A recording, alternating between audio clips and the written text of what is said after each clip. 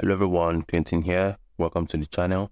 So in today's video, I'll be showing you how you can actually connect your Binance to the TradingView. Okay, so here, this is my TradingView account and I'm actually logged in, as you can see. First thing you need to do is to log in, and then once you're logged in, go over to the search bar here, click on it, and you can go ahead and search for just any pair, but you have to make sure it's a pair that is on the Binance exchange. Okay, so in my case now, I'll just search for BTC USDT, which every exchange out there should definitely have.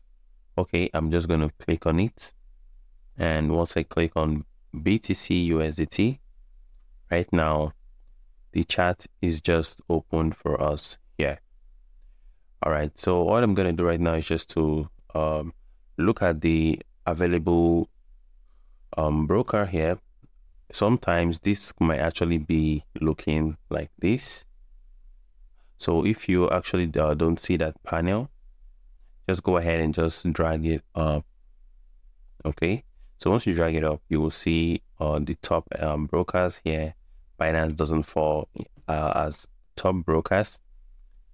Okay, so all you need to do is to go ahead and click see all brokers. Click on that, and you can see Binance. Click on connect.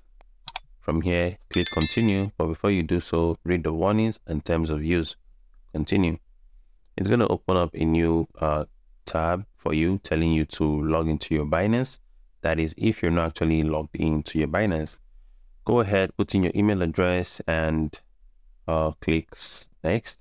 But in my case right now, I'm just going to go ahead and click get QR code because I don't want to use my login details. And it's going to bring up a code, and I'll go on my mobile phone and just scan the code from my phone, and automatically I'm going to authorize the login from my phone, and now we are logged in. Okay, so from here it's going to actually just complete. All right guys, so if this video was helpful to you, go ahead, drop a comment, just type TradingView on the comment section. Go ahead, drop a like, consider subscribing to the channel. Peace out.